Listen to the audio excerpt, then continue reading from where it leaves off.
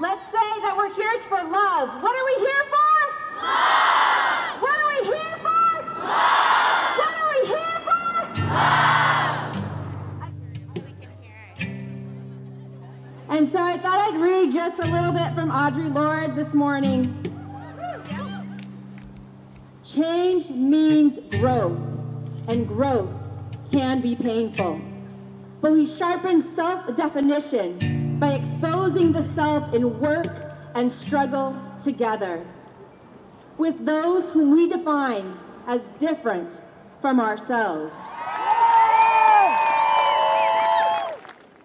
My name is Meredith Lee Volmer, and I'm from Seattle.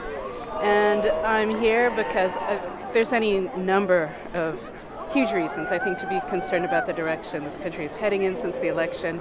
And I feel particularly strongly that we have such a rich immigrant community here in Seattle, and I want members of this community to know that there's a lot of people here who support them, that just because the election came out in the way that it did doesn't mean that everybody who lives in this area supports the policies that may be coming out from this new administration.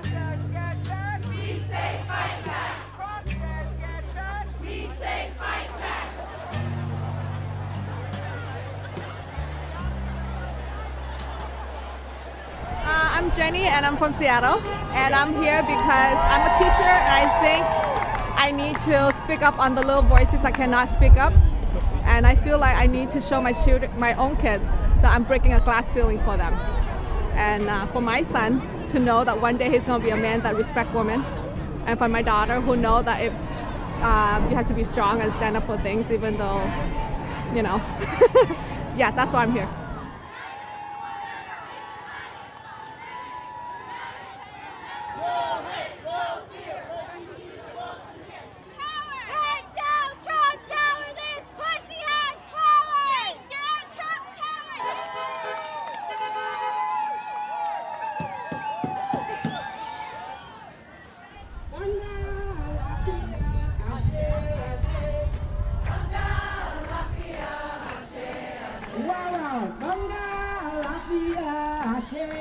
So last night, in preparation for today, we read a book called No es justo. Can you please say that? No es justo. It is not fair.